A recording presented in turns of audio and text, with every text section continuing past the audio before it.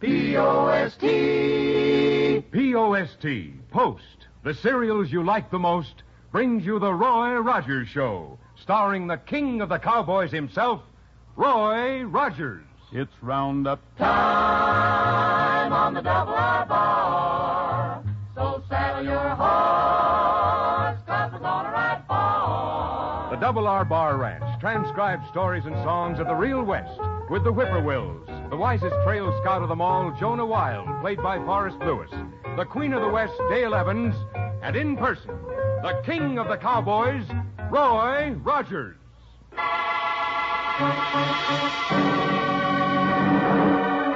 Well, howdy, folks. This is Roy Rogers.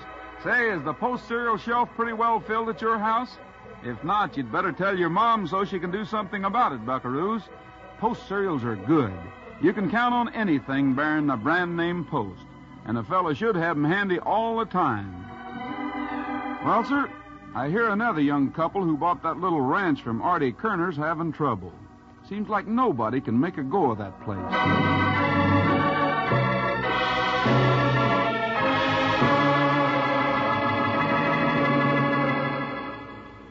No, you can't buy back this place, Mr. Kerner. Not now or ever. Well, now, John, I know you're having trouble. I thought I might help you out if I... I don't care what you thought.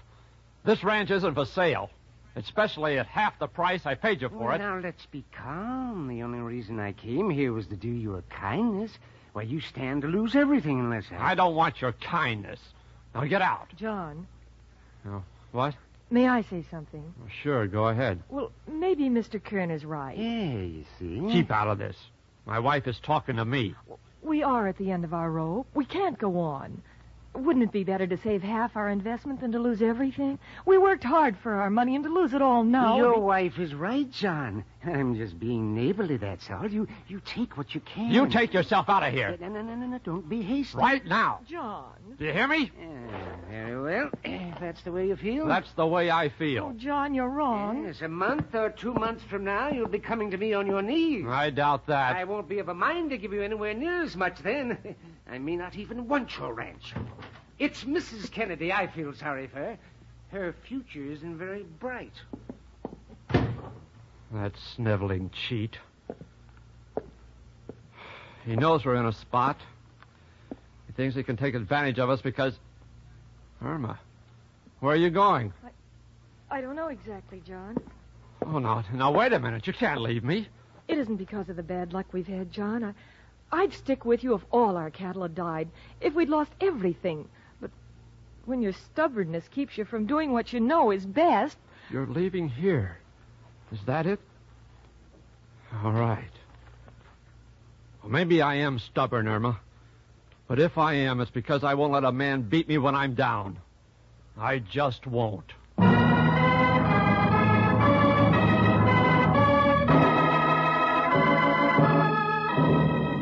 John Kennedy surveys the little ranch that was to mean so much to himself and his wife. The cattle have died one after another of some mysterious ailment. Their hard-earned money is gone, and now John is alone without his wife. He corrals the few cattle that are left, deciding he'll save what little he has. He feeds them the best of food by hand. Next morning he goes outside. 5 more are dying. John mounts his horse and races toward town for the veterinarian.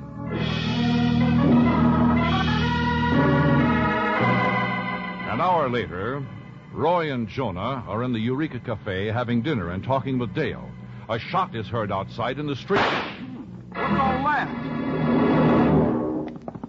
What was that? Why, it sounds like Custer's last stand, in a small way. Hey, Roy, somebody's after Artie Kearney.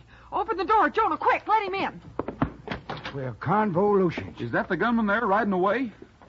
It could be. Let me in. Oh, Roy, I was almost killed. Somebody missed you, eh? Yeah, the fella must have been an awful bad shot. You ain't even got one hole in your hide. Oh, Roy, Jonah, stop kidding him. This is serious. Who did it, Colonel? Oh, I'm glad you folks saw what happened. If I decide to take John Kennedy to court, you can testify in my behalf.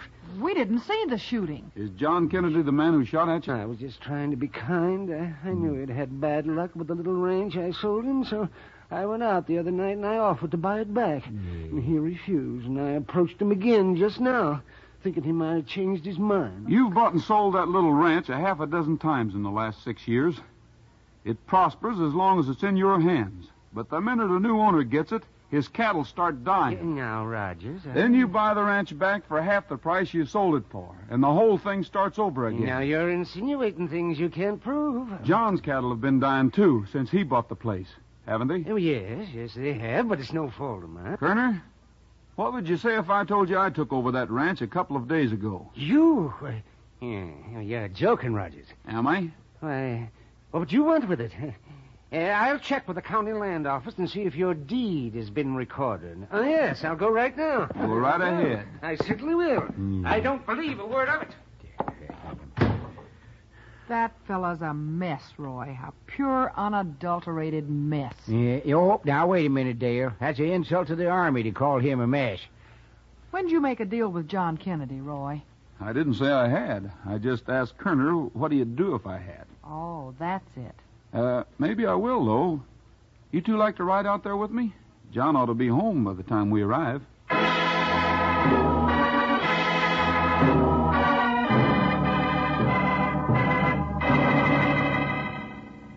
I'll not sell my ranch to anybody. I'll still hang on if every animal I got dies. You're new to this territory, John. You just couldn't have known the history of this place. And nobody thought to tell me. You didn't give him a chance. Oh, maybe. I guess I thought I was getting a bargain. John, there's something mighty odd about the mysterious ailment cattle get on this ranch and nowhere else. It's not mysterious anymore. Just wasting my time. I found out what's killing them. Loco weed. What? Well, I haven't seen any local weed around here for several years. I can take you out to the feed pens and show you some. Fresh cut, if you doubt my word. John, how did your cattle act before they died? Why, they was skittery. They'd scare if a leaf blowed across the ground. They'd lift their legs knee-high to step over a twig. Sometimes, when they put their heads down to drink, they'd miss the tank entirely. Well, that sounds like it. Oh, where do you get your feed? Oh, talk. Raise my own feed. But there wasn't any local weed in what I put in the pens. Roy, could the real trouble be Artie Kerner? John, if anybody asks you, I want you to tell them that, well, you've turned your ranch over to me. I ain't selling. You don't have to sell. Just let on that I've taken over and you're working for me. What's the sense of that? Well, it'll give me a chance to pull a little stunt. A stunt that'll help us find out the truth. Dale returns to her cafe in Mineral City, and for the next 24 hours helps spread word that Roy has taken over the little ranch run by John Kennedy. And these 24 hours are busy ones for Roy and Jonah. They transferred John's ailing cattle to the Double R Bar, where there is no loco weed, and drive a few of Roy's own cattle to John's ranch, where John carefully watches the feed pens. At the end of the 24 hours, Roy and Jonah appear in town for the first time. If I figured right, we should have some action, Jonah, real soon. And my bet is that it'll come from Artie Kerner. Hey, what's the matter? Don't you feel good? All right, by doggies, I'm getting disgusted. Now, I spent 3-4 hours yesterday deciding to wear my orange necktie instead of the yellow one, and another 3 or 4 hours practicing what I'm going to say when she opens the door. She? Whoa, here. Maybe you'd better start at the beginning. Well, now, Roy, you knowed I couldn't keep my appointment last night because we had so much work to do. I didn't even know you had an appointment. Well, sure. You know very well oh, say, maybe I forgot to tell you. It was with the school mom. Well, what do you know? Yeah, well, pure business, of course, Roy. She's got the only typewriter in town, so yesterday morning early, I went over to the boarding house. Let's tie up here. Yeah. Well, sir, she come to the door, and she's got... You know, Roy, that schoolmarm's a real pretty woman. So I've heard. Yeah, well, pure business, of course. And I asked her would she be willing to type this book of mine when I get it read. Yeah? The one about the people I've met and the experiences I've had with them. Walk on up to Dale's Cafe. Well, sir, Roy, she looked out at me from under them long lashes of hers, and she says, why, I'd be happy to, Mr. Wilde. Mr. Wilde? Yeah. Says, I didn't know we had a literary man in our midst. And then, Sir Roy, she looked out at me from under them long lashes again, and she said, well, Roy, she says, come over any evening at all. So I thought I'd go last night, you see. Hey, wait a minute. Ain't that Artie Kernan coming out of the Eureka Cafe now? Yeah. Let's see what he has to say. Yeah, Dad rat that polecat if I ever seen one. And I've seen one. Well, I was just about to ride out to your place, Roy. Is that so? Yes, it's a little matter of business we ought to talk over. I couldn't find any record at the land office of your taking over Kennedy's ranch. Now, legally, I'm... Put your conscience at ease, Kerner. We know what has been causing the bad luck out there, and from now on... what caused it? You may see an announcement about it in the Mineral City Gazette tomorrow. You wouldn't make a thing like that public. Why not? Yes, why not? Well, I've got to run along. Best of luck to you. Yes, the very best. Oh, I hate you. Yeah, a full-fledged polecat. A three-striper at least. Let's go on into the cafe, Jonah. That will give Kerner a chance to slip out of town. You gonna let him get away, Roy? We'll let him start, then trail him. He'll probably head out to where the local wheat's growing and try to destroy it.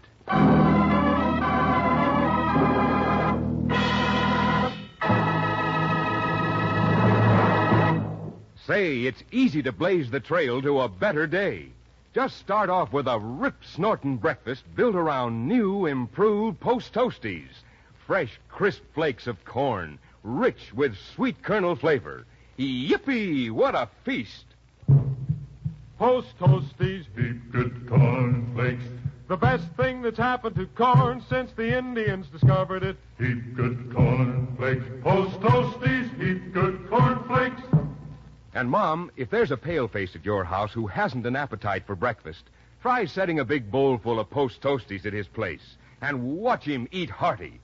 Remember, Post Toasties with sugar and cream are heap good and heap good nourishment, too, for rockin' horse cowboys or big braves. So be a good scout, Mom. Dish up Post Toasties, the best thing that's happened to corn since the Indians discovered it. Post Toasties, heap good cornflakes. The best thing that's happened to corn since the Indians discovered it. Heap good cornflakes. Post Toasties, heap good cornflakes.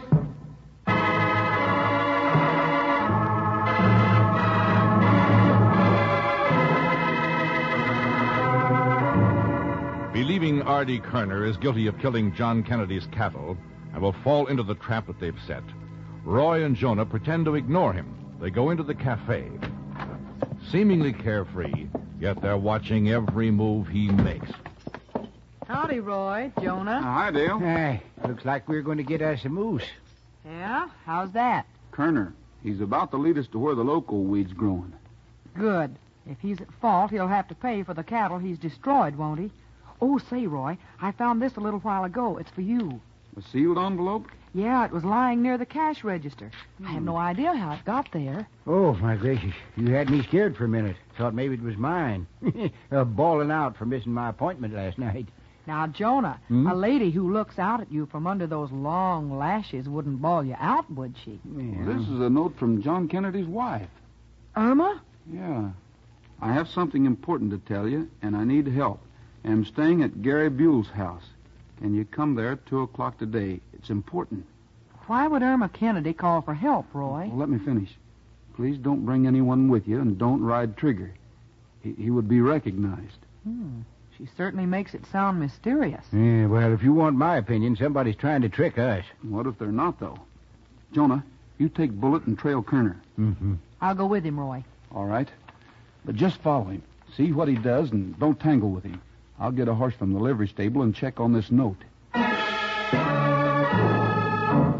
Roy rides to the Gary Buell home a few miles from town, timing himself to arrive at exactly 2 o'clock. He dismounts, looks about. The house seems deserted, foreboding. Roy goes to the front door warily and knocks. He waits. Turn around, Roy. Well, howdy, John. I reckon you're kind of surprised to see me here, aren't you? Yes, I am, to tell you the truth. I got a note from... From my wife? Yeah, that's right. She said she needed help. Nothing's greedier than a greedy woman, is there? And nothing's lower than a cheat who pretends friendship. What does that mean? You, Rogers. Maybe you'd better explain yourself. Sure. That wife of mine wanted the ranch for herself. Oh, she worked it pretty. Then she got you to thimble rig me into giving you the deed, and you're to turn it over to her for $200. That way I'll be out in the cold and you'll... I've heard enough of that foolishness, John. I knew you wouldn't need to have much explaining done, Rogers. Looks as though somebody wanted to cause trouble between you and me, doesn't it? It sure does. Because I got a note saying you were to meet her here and turn over the deed. This is more of Artie Kerner's work. You got an awful glib tongue and some winning ways. I may not be able to lick you, but I can sure try. Cut it out, John. This is what Kerner wants. And it's what I want. Kerner got us to meet out here for some reason. Fight, why don't you? Come on, fight, you coward. A man can take just so much, John. I didn't want to do this to you. I'm sorry, John. But maybe if you stay here for a while and see that Irma doesn't come to meet me, you'll cool off a little. Roy turns, walks over to his hired horse, and mounts. He wheels about and rides across country toward the John Kennedy ranch, thinking Artie Kerner may have gone there, and that Dale and Jonah will be on his trail. But the ranch is deserted. There is no sign of Kerner or of Dale and Jonah. Roy rides back to Mineral City again.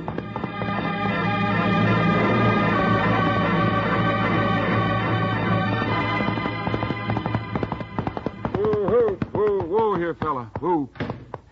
Yeah. Took you an awful long time, Roy. I was looking for you and Dale. Yeah, well, we've been here all the time. Kerner didn't leave? No, guess not. He walked down to the livery stable. I followed him that far, and he sat down like he's going to stay all afternoon. What'd you do then? Come back here? Well, yes. I figured it wouldn't do to let Kerner know we was watching him. Any luck, Roy? Yeah, and all of it bad. What happened? Somebody's trying to turn me and John Kennedy against each other. I've been trying to figure out why ever since. Yeah, there he is, Sheriff. Yes. I knew we'd find him here. It's Artie Kerner. Howdy, Sheriff. Hi, Tin Star. Howdy, folks. I hope you won't let your personal feelings stand in the way of your duty. I'll handle things, Colonel. You keep quiet. Yeah, keep quiet. What's all this about? I happen to be riding by... I said I'd handle things. Yes, well... Sound like a steamboat whistle, the voice like that. Kerner says he was riding the trail over by Gary Buell's old place. He heard a shot and saw you riding away, Roy. He heard a shot. 2 shots, in fact, and I was quite some distance away. When I got there, I found John Kennedy's body just outside the house. His body? Somebody killed John? If you saw me shoot another man, you should have interfered, Kerner. Well, you were too far away. You were out of range. But you recognized me. It wasn't too far for that, was it? I recognized your horse as you were leaving. It's a pretty well-known fact that nobody rides Trigger except you. Roy didn't ride Trigger this afternoon. You lying polecat, what are you up to? Easy, Dale and Jonah.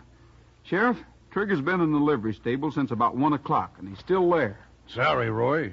He's not. What? But he is. I was just there to get my own horse. Now then, there's just one more piece of evidence. It's this, Roy. Recognize it? Yeah. It's one of the conchos off my saddle. It was found a few feet from where John was lying. Tin Star, I don't care if there is a law officer present. I'm going to take... Put that gun back, Jonah. Put it back. No, sir, I'm taking Kerner. Put it down. Down it. There. Convolutions and confound you. I don't blame you, Jonah. Kerner, for the sake of your own security, I think you'd better get out of here. Yes, sure, sir. Yes, of course. If I can be of any more help, you just let me know. You ain't going to live that long. Jonah. Looks like he's fixed things good. John isn't dead, Roy, even though Kerner believes he is. I had the doc go out and get him. He's taken 2 bullets out of John. Sheriff, I admit being out to Gary's place and meeting John. I had a fight with him, but there was no shooting. Roy, all I can do is... I'm going to ask you for just 1 hour of freedom before you lock me up, Sheriff. 1 hour to prove I didn't shoot John. I give you my word I'll be back. Jonah and I will stay in Roy's place, Sheriff. What are you talking about? When have I ever doubted Roy?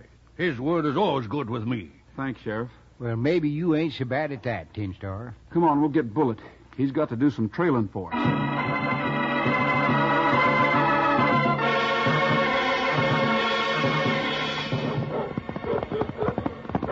Kerner's not heading for his own ranch, Roy. He sure ain't, according to Bullet. I think I know where he's gone, but I never believed he'd be such a fool.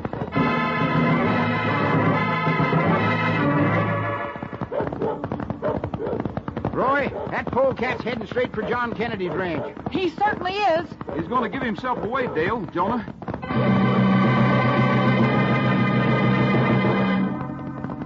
Roy, Dale, and Jonah come within sight of the corrals as John Kennedy's ranch and pull up their horses. Easy, Buttermilk. Inside the corrals is Artie Kerner, beating the cattle, driving them out toward the range. His activity is furious, like that of a demented man seeking revenge. He gets on his horse, wheels it about, and rides toward the little ranch house. What's he going to do now? Watch for a minute. We'll have to take him. Kerner seems literally to have lost his mind. He leaps from his horse, runs to the house, goes inside. Roy, Dale, and Jonah follow, Bullet at their heels.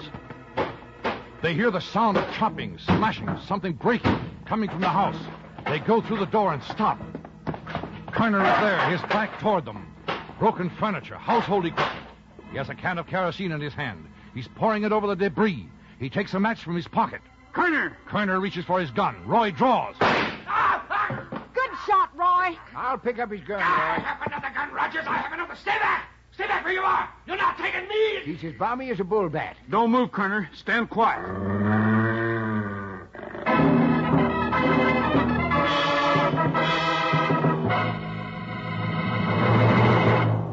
You know, the way folks all over the country are going for Post Sugar Crisp, it's got to be good.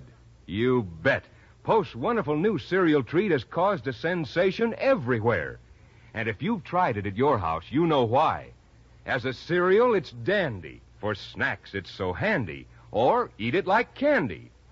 Post Sugar Crisp really perks up a breakfast menu. It's so delicious. Just add milk or cream, and it's ready to serve. No sugar needed. It's already sweet.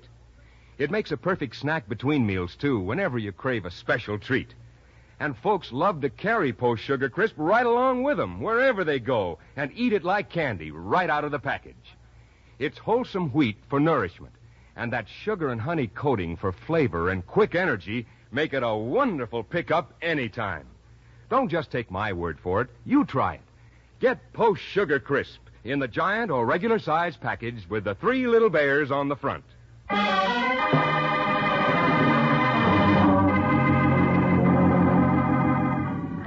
Quiet, Bullet. Bullet crouches at Roy's feet. Kerner stands some 10 steps from Roy, his eyes glazed, his cheeks flushed.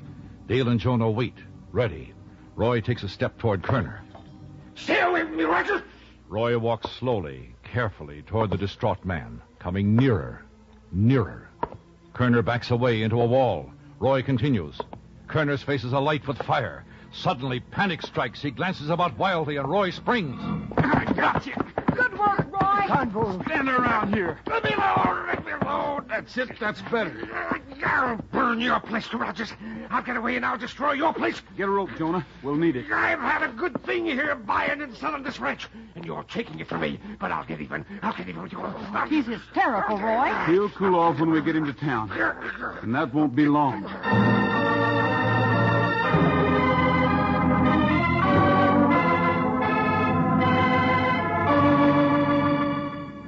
He's all right now, Roy, Dale, but he won't quite believe he admitted everything. I guess the pressure was a little too much for him, Sheriff, when he knew he was going to be caught. Well, we'd better ride out and see if Trigger's at the ranch. And he'll be there. He always goes home when he gets loose. Hi, Irma. Oh, I've just been over with John. He's feeling a lot better. Everything's going to be all right between you two again, huh? Oh, yes, Roy. That's Gee, I'm good. glad. Well, I was wrong to leave him, and he was wrong to think I wanted to take the ranch away from him. So both of us have something to live down. Well, here comes the author of Paradise Valley. All right. Make your sneering remarks, but you just wait till you see a great big thick book come out with my name on it. Thick will probably be a good description of any book you write. Did you see the school teacher, Jonah? Yes. I read the first chapter to her, and Roy, I'll tell you, she was a-laughing one minute and a-crying the next. Don't doubt it a bit. Is she going to type it for you? Oh, yes, Dale said she'd be glad to. And I tell you, there ought to be more women in the world like Dorothy May. Dorothy May? Jonah. Yeah, that's her name, Dorothy May Grant. Wears her hair light gold brown with wave after wave. And when she smiles at Well, you... never mind her- that. Hmm? Did you offer to pay her for typing your book? Yes, sir. Yes, I did. And she said she'd do it just for the pleasure of being associated with a literary man. Pooh. Oh, go ahead. Go ahead, laugh. But there is a darn fine woman. I say there is a darn fine woman. Wouldn't take a cent. Said if I didn't feel right about it, I could give her some little present, though. Roy, how much does a console radio cost? Or a moving picture camera? Or a bone china dinner set? Oh, she's got him, Roy. She's got him good. Double convolution. Yes, sir, she sure has. Jonah, either you'd better take up typing yourself or let somebody hold your savings account in trust. It isn't going to last long if you don't.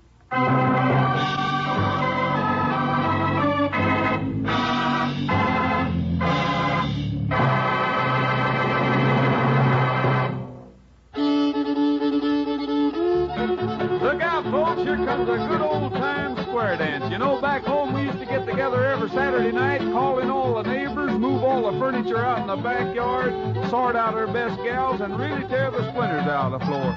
So here we go on Raggedy Ann.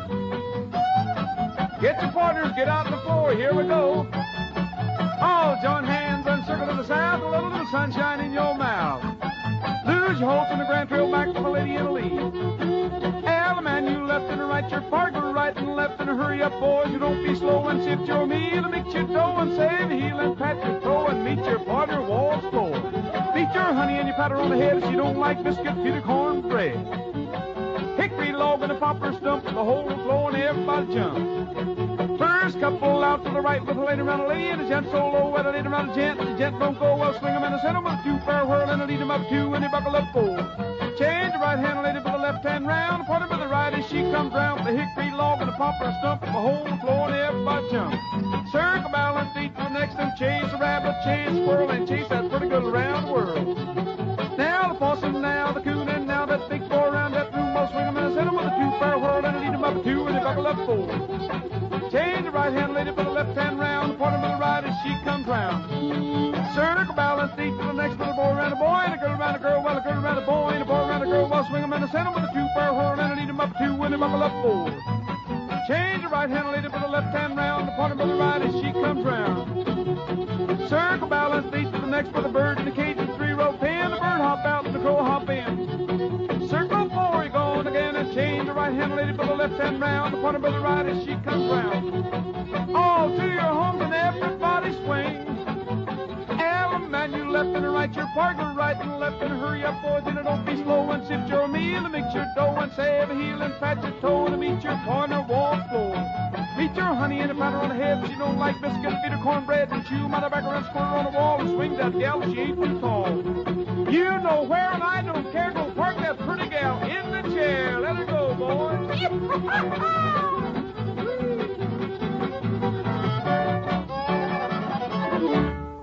Friends, you'll be glad to know that Roy Rogers and Dale Evans have been accorded a very important national honor.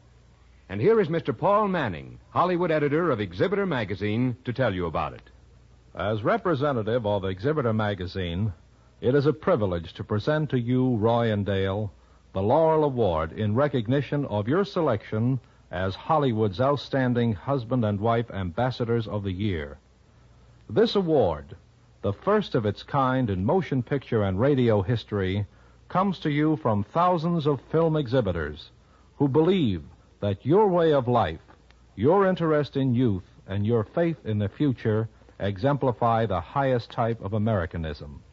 With it go exhibitors' best wishes for continued health, happiness, and success. As they say in your Golden West, happy trails. It makes me very happy to accept this award. This is Roy Rogers saying to all of you, from all of us, goodbye, good luck, and may the good Lord take a liking to you. See you next week. Happy trails to you until we meet again. Happy trails to you. Keep smiling until then. The Roy Rogers Show is brought to you by Post Cereals, each week at this same time, with the Whippoorwills, Forrest Lewis, Dale Evans, and the king of the cowboys himself, Roy Rogers. An Art Brush production transcribed, directed by Tom Hargis, script by Ray Wilson, music by Milton Charles. Featured in today's cast were Frank Hemingway, Herb Butterfield, Howard McNear, Charlie Smith, and Martha Shaw. This is Art Ballinger speaking for P.O.S.T. Post cereals. Happy trails to you until we meet again. Happy trails to you. Keep smiling until then. Who cares about the clouds if we're together? Just sing a song and bring the sunny weather. Happy trails.